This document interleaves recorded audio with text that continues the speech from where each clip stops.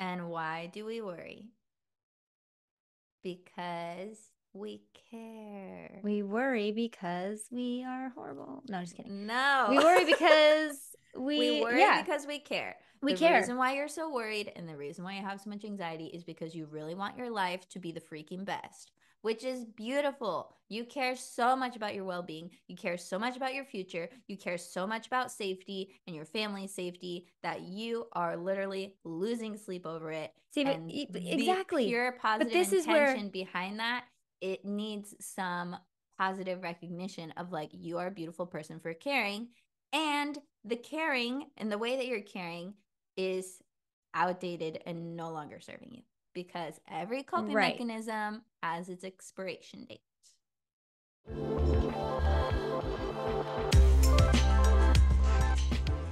Hey, everybody. Welcome back to the show. We are here. It's your co hosts, Lindsay Robinson, hypnotherapist extraordinaire, and myself, Kelsey Aida, transformation facilitator and author.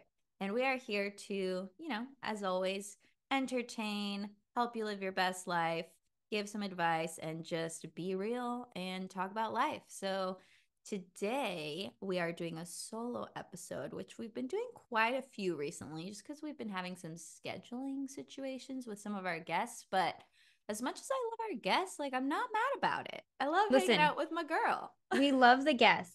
We love the guests, but I do agree the where like the directions that our conversations go when it's just us, like it's just magical. Yeah. I So, feel like this is meant to be yeah, this episode.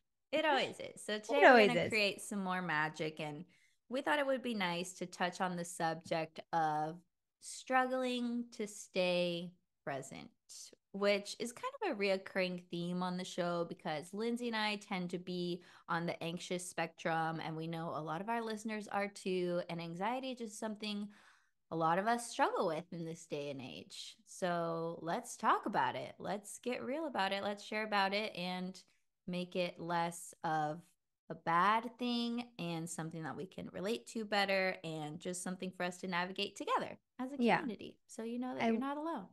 I will say that no matter what I'm going through, personally, or whatever Kelsey's going through, for some reason this show is such an amazing catalyst for me, at least, to connect with the things I need to connect with, universe and guides and all those things, so that the things I say, if I'm like going through an shit show and we do a show about it, right?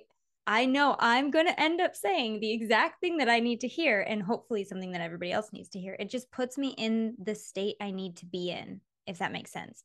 So I think it's always important for us to speak on very timely topics that we're going through, because it does tend to have that therapeutic effect. And as far as the staying present and enjoying the moment you're in theme, I see this all the time with clients, and it's one of my favorite things to help them with because it's so easy when you're on the other side of the desk and the other side of the Zoom screen. So yeah, it's a very, very common thing, and I'm really excited to dive into it.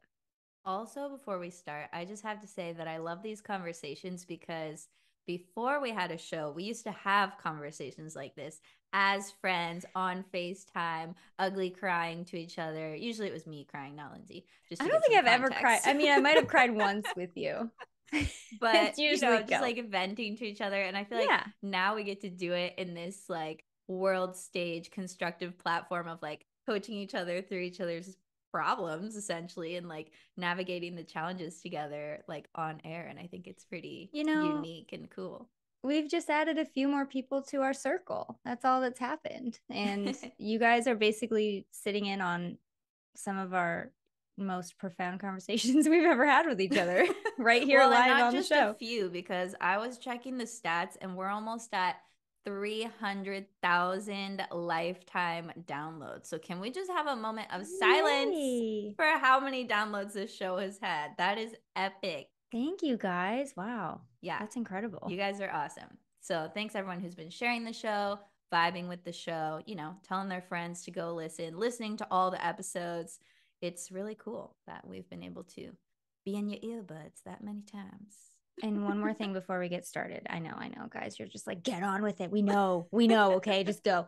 One more thing. We have 90 reviews on our show on Apple Podcasts. If we can get 10 of you, we've been sitting at 90 for months, at least a couple months. If we can get 10 of you, just 10, we will hit over the 100 review hump. And so far, we have a 5-star podcast.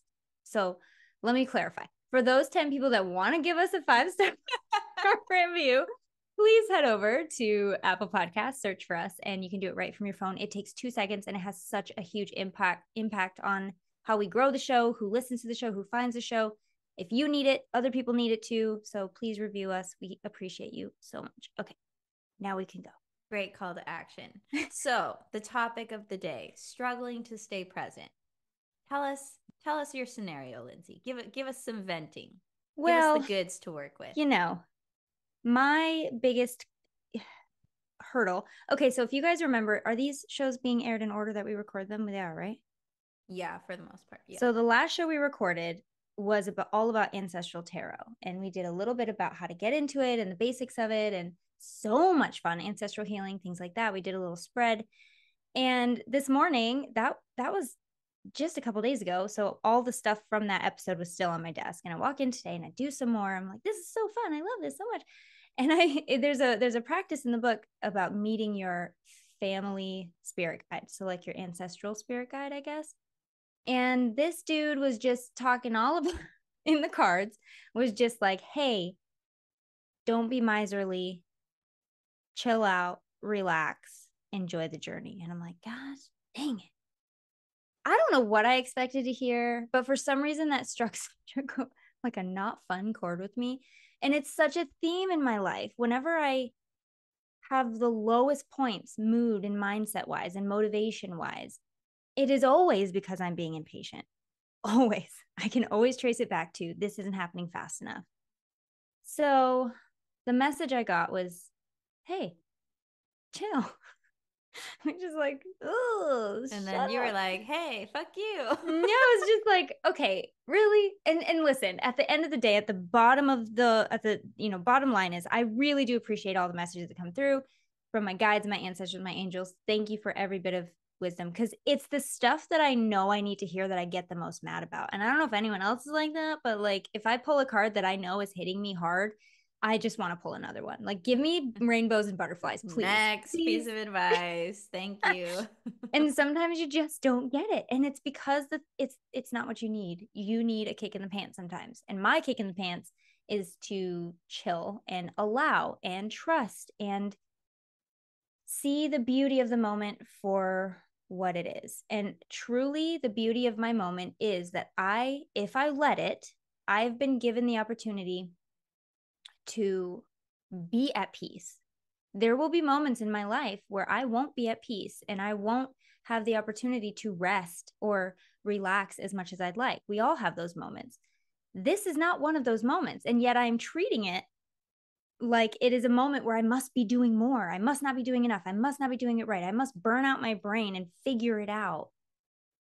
And it's really hard to not do that, to just wash my hands of it and go do something frivolous and just be at peace and welcome in the peace. It's very, very hard for me. Yeah. you know Yeah. that's what's Well, going on with me. when you've been practicing the opposite for so long, it's not going to be like an easy flip of the switch. Usually, I Yeah. find, which, is why like when we do work with people, it's not like, "Oh yeah, I'm going to help you in one session." It's like, "Okay, we need to work for a couple months together to like make some progress and make some changes."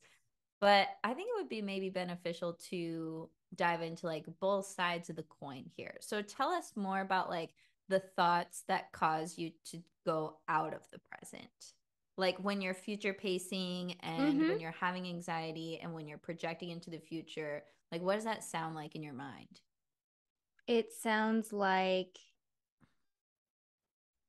I need to work harder.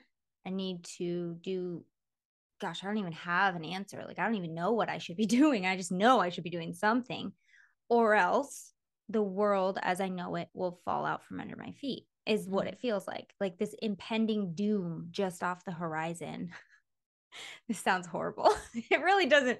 It's not that bad. Well, this is how I it really am feels to you. Yeah, I Maybe this is really am not your creating it. actual reality, but this is how it's feeling Yeah, inside. So it's good that you're sharing it, like how this it feels. feeling of like Yeah. I'm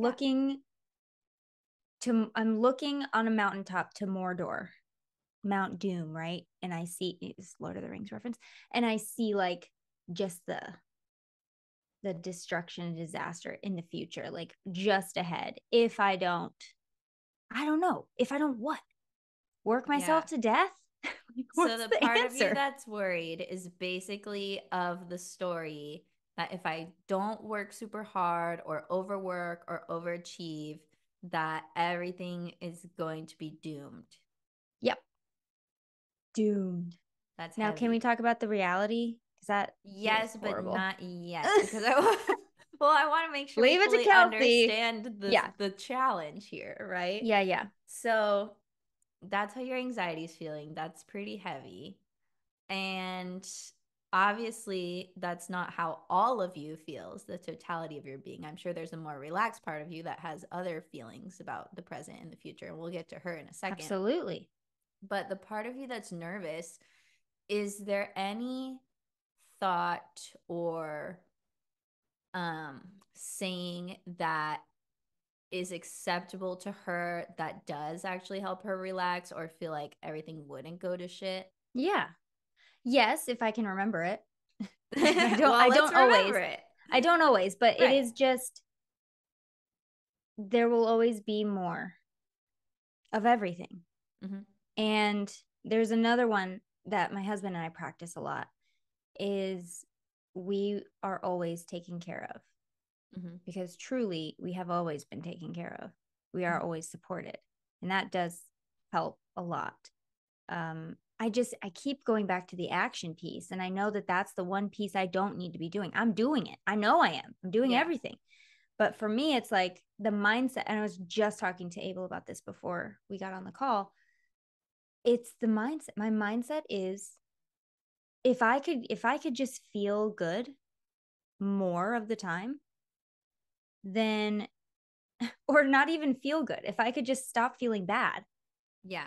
If I could just move out of the gunk and see the sun rays shining through that are already shining through, I'm literally not seeing them. Not literally, I am actually purposefully intentionally not looking at them because I don't want to be lulled into a state of complacency when everything just kind of takes me by surprise and everything sucks. I hope I'm Okay, so making sense to the that listeners. makes I'm just exact word sense vomiting to right now. me because Yeah. basically what I just heard is the reason why I can't allow myself to take in how good and safe my life is now is because I have a belief that if I do that, then I'm going to become complacent, A little, yeah. which is the resistance that's causing your anxious part to not take in the reality That sounds of right. yeah. Yeah, Yeah. so because I was gonna my next question was gonna be like, well, where do you think the disconnect is? Because clearly, like, you know that you're safe and your life is good and things are going well, but your anxiety has like no idea it's living in this other world where everything's gonna be bad or fall apart at any second. And I was gonna ask you, where's the disconnect or why can't it see that? But now we know it's this other Mm-hmm. story, the resistance of if I allow myself to, relax or see that everything's good and know that I'm safe and not overwork, then that's going to lead to me being complacent.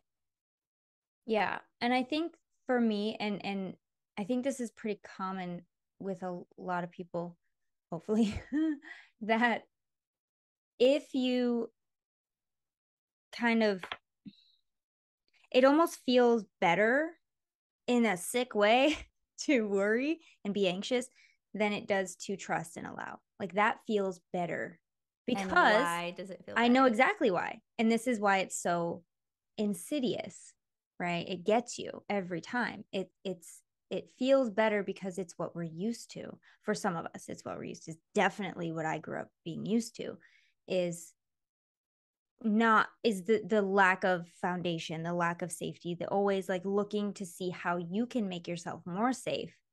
And and it's never enough, never safe enough, never safe enough, never stable enough, never stable enough. And that's the record that keeps playing, is just, nope, they're never going to get to a point where you will be safe enough or feel safe enough to relax. But it's still the carrot on the stick for me. I do it every single day. If I can just go to the end of my workday, getting this and this and this and this and this done, then I give myself permission to chill. And really, I'm not chilling. We've talked about this before. All I'm doing is like zoning out until I have to come back to worry and stress again.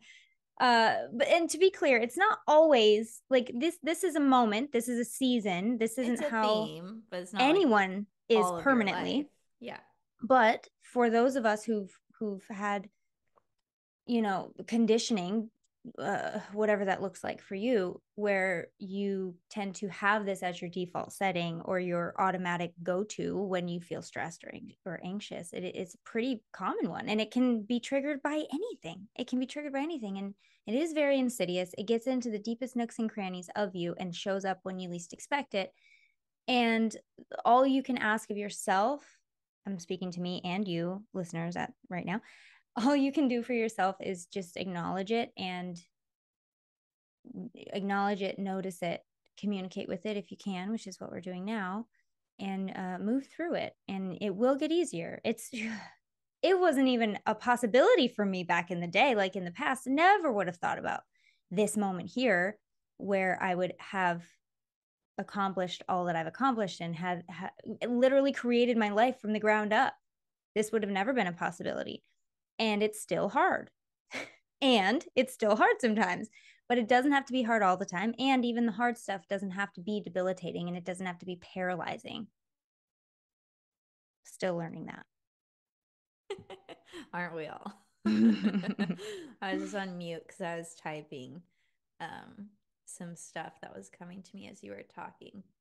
Um, yeah, I'm looking at it right now.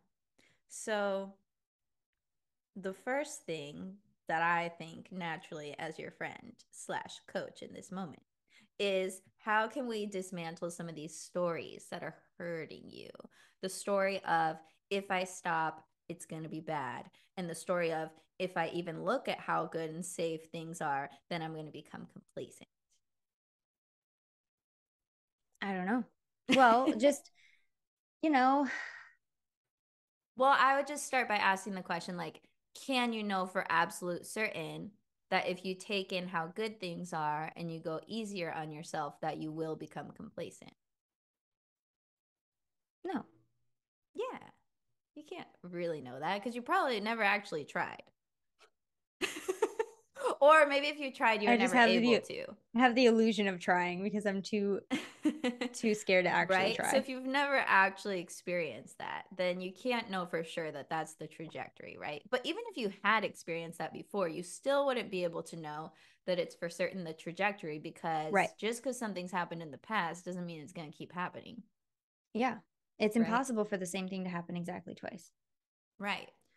So I think we can start to at least get rid of some of the strength of the belief by taking in the truth that, okay, it's probably not for certain guaranteed that I will become complacent, which then gives you a little bit of light and a little bit of openness to adopt a belief that sounds something like, well, maybe I'm open to trying it and seeing what happens. Like, Mm-hmm. if it wasn't going to be I complacency, I'm think, curious to see like what might actually happen, because I've never well, experienced that before, and maybe it would be something good. and I think that that's the hardest piece for me, and maybe the listeners can relate, is that I don't know what that looks like. Like, what does that look like? I can distract myself and do something fun, but that doesn't change my thoughts right before I fall asleep.